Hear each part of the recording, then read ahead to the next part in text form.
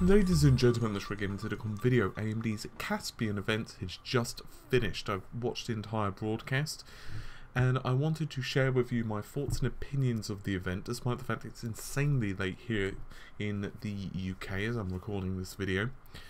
But with all of that said, let's get into it, because as I said, there's been a lot of announcements and a lot of information that's popped up, and a lot of it's really insane.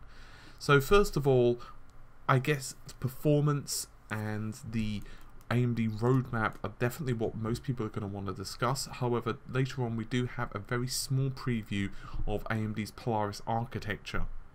We will also have a greater breakdown in the next day or so as a GDC continues to roll around and we get more information, but these are once again my initial opinions. So the main thing AMD have focused on is performance, particularly in the mainstream sector. Versus the high end. They've basically said that it's not tracked. The amount of money that you've spent on a GPU is not keeping up with how Moore's law has been going, which is a fairly good point. To this end, AMD are working on a new roadmap, and it's very different to what we initially thought. The GPU architecture roadmap, obviously now we're on 28nm GPUs, which is currently what they're considering the baseline of 1 times perf/watt. Then we're moving to Polaris, which is 2 times performance per watt. Then finally Vega, which is HBM2, and then Navi, which is scalability next generation memory. Now, I want to first of all speak with Navi, because scalability is what they're really pushing with Navi. But the really weird thing is the next gen memory, because you can take that a multitude of different ways. How I choose to take it is a probable follow-up for HBM2, because let's face it, HBM2 in terms of the power, the amount of bandwidth it's going to produce versus the amount of power it's going to be sucking down, and the amount of memory that you can actually stack on the die, there's a limit to it. So most likely we're going to see a HBM3, or it could be something completely different. We just don't know. Both AMD and Nvidia are really pushing that.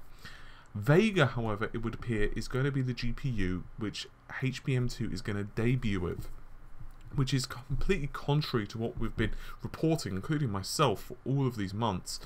Now, it would appear that Polaris is going to be focusing on performance per watt, and presumably it will have combinations of HBM1 and GDDR5 and GDDR5X. X, remember, has roughly twice the performance per pin as typical vanilla 5. It has 7 Gbps with just GDDR5, and 5X has 14 Gbps, which is obviously considerably higher.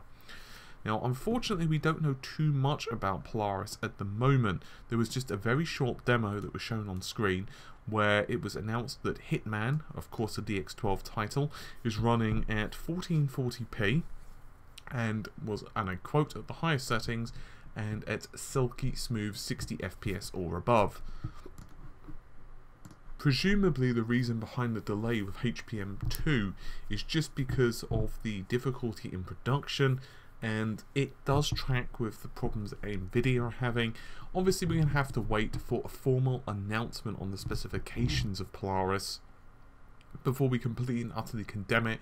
It's possible that the initial Polaris GPUs, the ones that are going to be releasing, let's say, the first half of this year, or the, let's say early Q3, are going to have, let's say, HBM1 and potentially GDDR5X, and then on the 4th quarter of this year we might see the introduction of a very super duper high end, the equivalent of the Furies, which would have HBM2. We just don't really know, and supposedly the rumors have it that Nvidia are going to be doing much the same thing.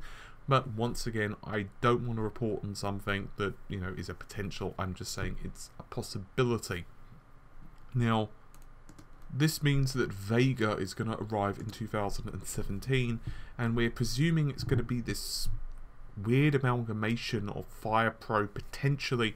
And I say that because AMD have made a massive big deal out of the Radeon Pro Duo, and we'll go into that in just a moment. But suffice to say, a lot was made of the GPU, and a lot was made of the potential of asynchronous compute, a lot was made of the potential of being able to develop for it. There are actually colleges now, they're working on this with Crytek.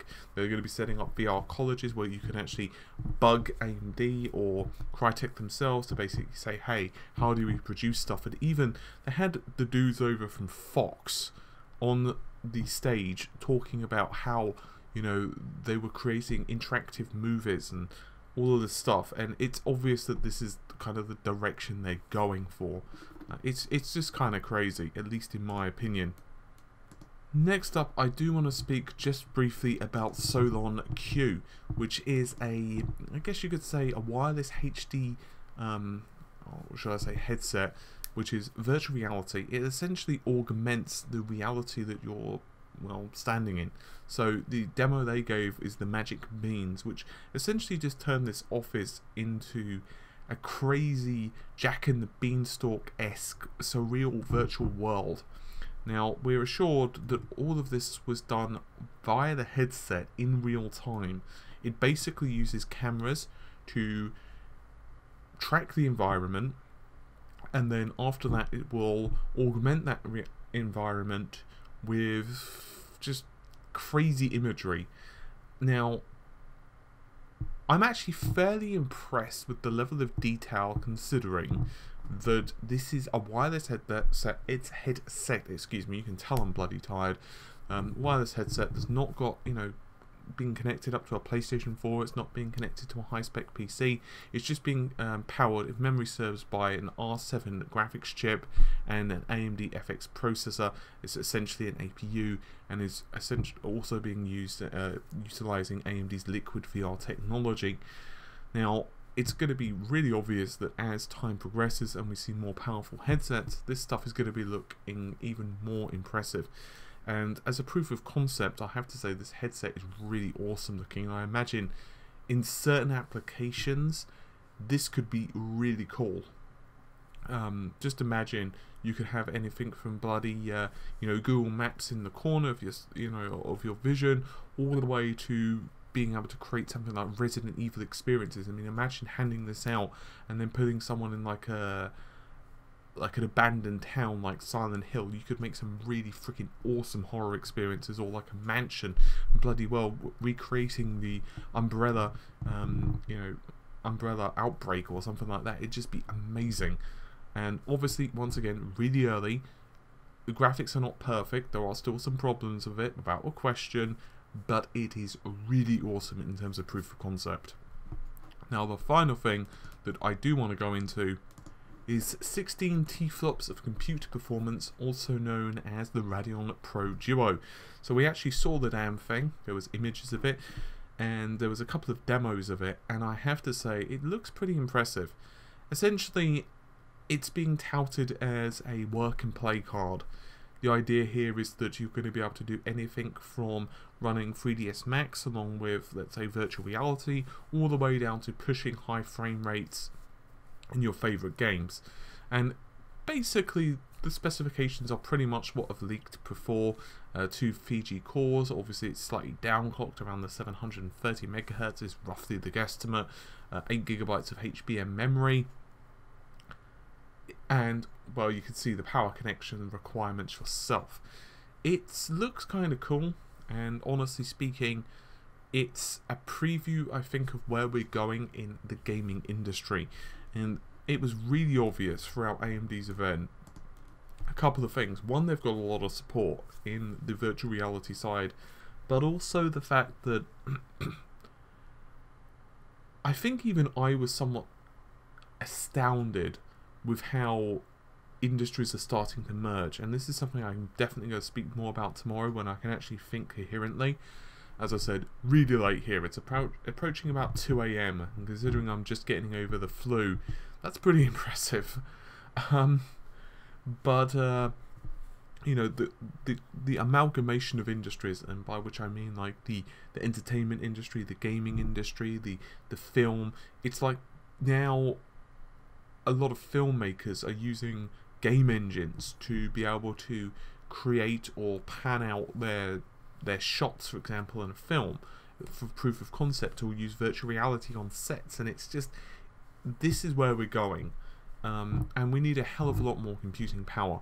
Roughly, it's being estimated by Raja Kodori that we need around 1 million, no, I'm not shitting you, around 1 million times more performance than the highest end GPUs right now can provide to simulate virtual reality of the real world quality. By which I mean, we would need to quite literally have 1 million Radeon Fury X's, for the sake of argument, plug those into a massive ass motherboard, power them with basically a nuclear power station, and then you would be able to simulate a reasonable facsimile of real life being able to walk down your neighbourhood, and potentially you would not be able to tell the difference.